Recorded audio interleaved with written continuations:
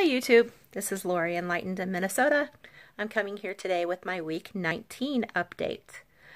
I had RNY gastric bypass surgery on May 30th, 2017 at United Hospital Bariatric Center with Dr. Juan Teixeira Blondet. My starting weight was 279 pounds and my day of surgery weight was 234 pounds. Today I am 193.2 for a loss of just about 86 pounds. So can't be upset about that. I am 50 years old. My height is 5'4 3/4". I used to be 5'5", but I shrunk. And that tends to happen when you get older. I plan to visit WLSFA this year in San Antonio, or next year. I can't go to OH this month because I'm going to visit my mom for her 81st birthday. Her birthday's on the 21st of October. So happy birthday, Mom. She watches my videos. I had my nails done. See my spider? Let's see. Yeah, these are thermal changing things. If I get cold, they turn dark orange. So I've been having fun with them. It's like a kid with a new toy. I go outside because it's been colder the last few days, and they'll change colors when I go outside or go somewhere cold or run them under cold water, which I did for an Instagram video. But yeah, I'm having fun with that. We're having a costume party at the end of the month, and that should be a lot of fun. I will actually post pictures of that when that happens. Tonight is book club night, so going to have a lot of fun with the ladies. There were 15 of us last month, so it's going to be a great time. I think now that fall is here and there's less summer stuff going on, we're going to have a large group each month. So that's a lot of fun. I'm going to shout out some people on here. Kathleen, she had a RNY bypass. Jenny had a VSG. Tina, I think, had a VSG. There's some wonderful people. Corrine had VSG. Some of these people, you should look them up. I follow them. I think they're great. And everybody needs a little thumbs up here and there. We all need support. I'm going to be making a video of keto fathead dough again this week. But I'm going to make cinnamon rolls this time. We're going to do kind of a little brunch instead of a dinner. We have breakfast for dinner quite a bit because, you know, eggs. But I think it would be fun. I'm wanting to play around with the keto fathead dough a bit to try different, you know, ways to enhance it, make it taste different. The rolls that I made last week for the Philly cheesesteak, they were really good. My husband liked them. And that's saying something, because he's a real bread person. He loves his bread. So anytime to get him off of the higher carb stuff is great. I started Orange Theory Fitness yesterday. He does Orange Theory Fitness 3 or 4 days a week. But he's just maintaining his weight because he does love to eat. But I tried it for the first time and I enjoyed it. It's just, I'm getting to know my new body, and I know not to eat or have my shake before I go anymore because I really had an issue with the dumping syndrome and had to visit the bathroom in between my cardio workout. So I know not to eat ahead of time. I just have some water. But anyway, my recipe video will follow. I hope you all have a wonderful week. I enjoy watching your videos. I hope you enjoy watching mine. Please like and subscribe.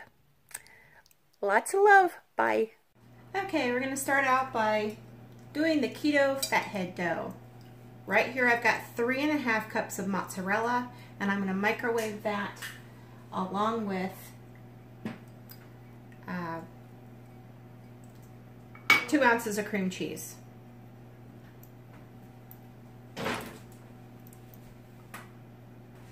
That would be 4 tablespoons of cream cheese.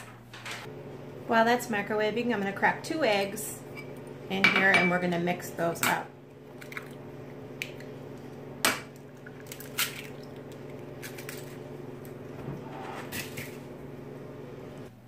Okay, to this melted cheese, we're going to add 1.5 cups of almond flour. And we're going to mix this right up in here. And along with it, we're going to add a 1/2 cup of erythritol. I use Swerve, so you can use whatever sweetener you prefer. I just use this because it does really well in baking. So to that, I'm going to add the 1/2 cup of the Swerve. And I'm going to mix this up, and then I'm going to mix in the beaten egg. Okay, I've mixed it all together, and it's formed like a dough. It looks like dough. If it gets too stringy, you can microwave it again for a few seconds. But this is what it'll look like, and I'm just going to use my hands to shape it into a rectangle. You don't want to make it too thin or it won't roll up. So we're going to make it into a nice rectangle, and I'm going to use a rolling pin here and just flatten it out a bit.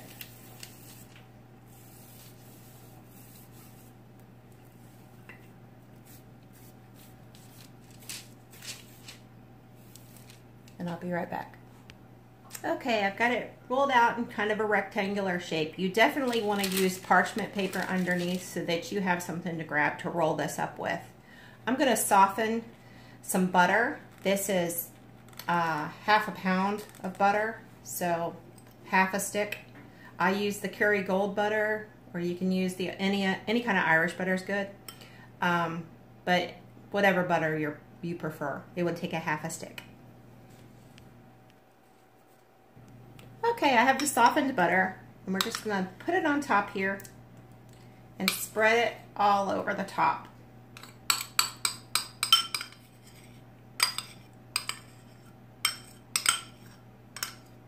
And this is 8 ounces of butter.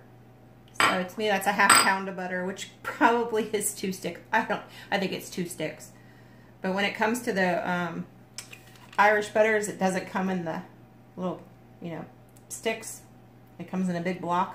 So it takes a 1/2 block of the Irish butter, which is probably a full 2 sticks, or stick of the other one. It's 8 ounces.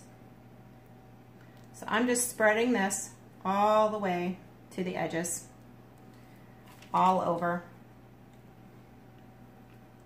all that good butter. Gonna be yummy.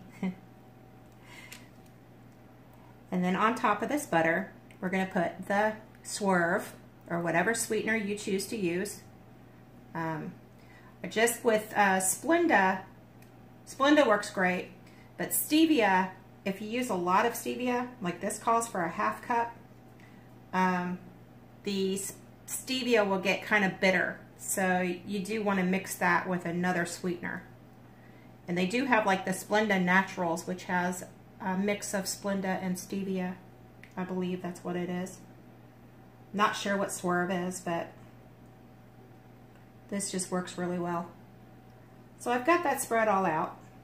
And to the top, I'm going to add cinnamon. Just sprinkle it all over the top.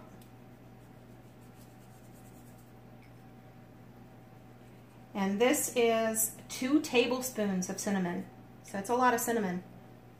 But it's really to taste. So whatever you like is just fine. If you like less, that's fine. But I like mine very cinnamony.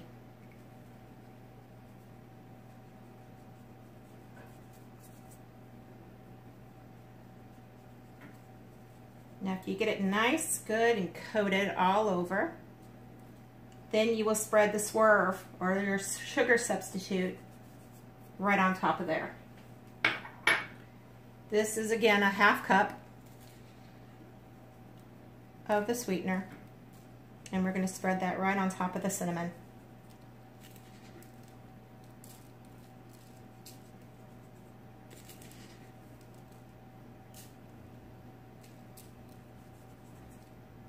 And this sweetener is again to taste. If you don't want a whole half cup, which is really sweet, then you can certainly reduce that.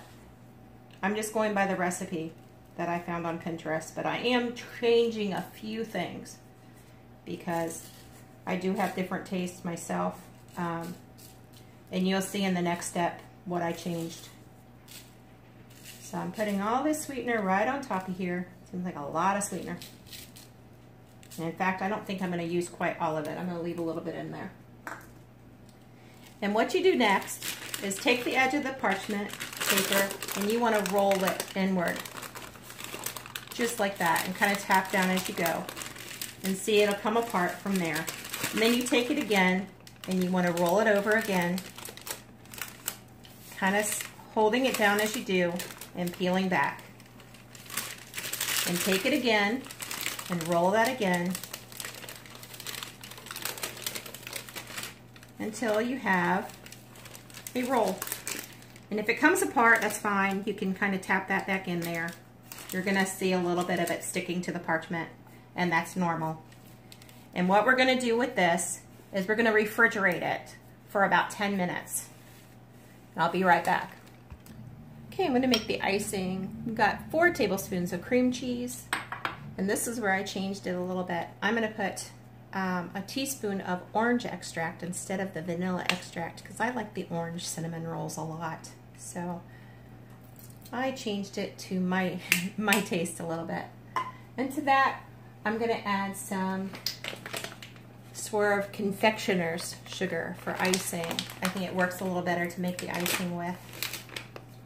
And this is just to taste, so I'm just going to put a bit in here to start, maybe 1/3 of a cup, and I'll make the icing and stir that up. I'll be right back. Okay, I got them out of the refrigerator, and now you want to make like 12 cuts. So you have 12 rolls. So I'm going to kind of eyeball this first and see what size I need to make these before I cut all the way through.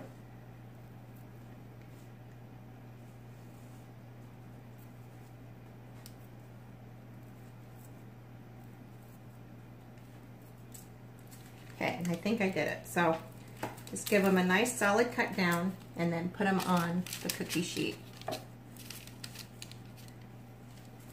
This is my first attempt, so bear with me. It might look messy, but that's what the slices will look like.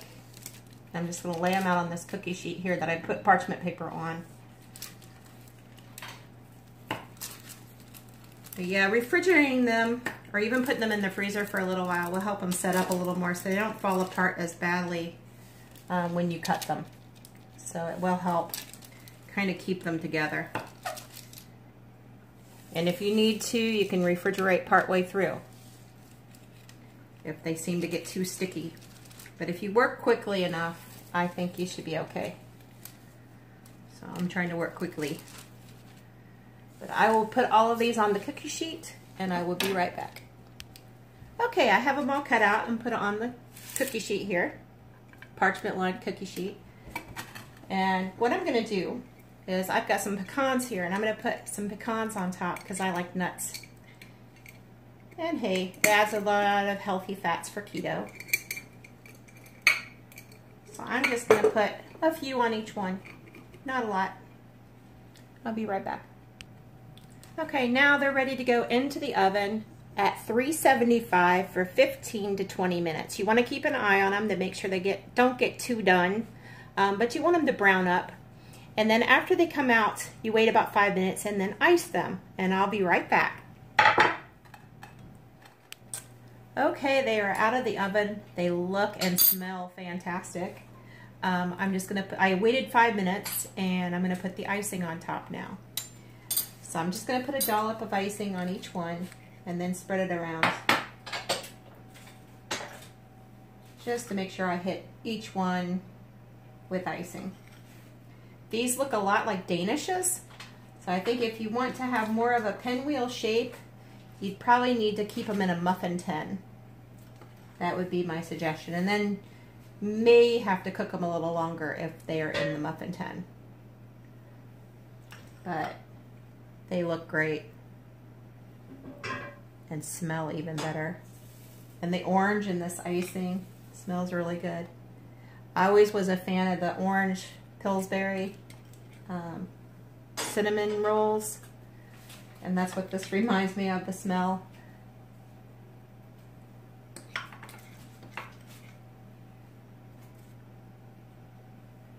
So I put icing on each one, and I'm just going to spread it out using a spoon.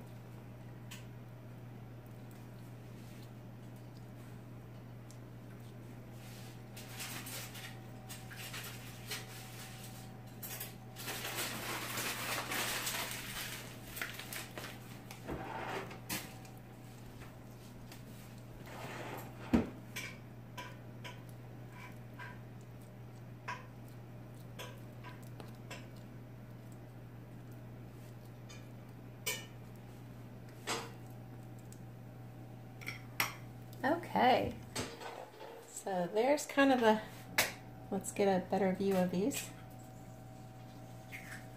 There, good view, and I'll be right back.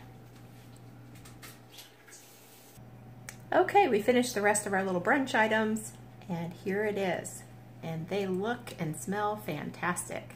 Bon appetit.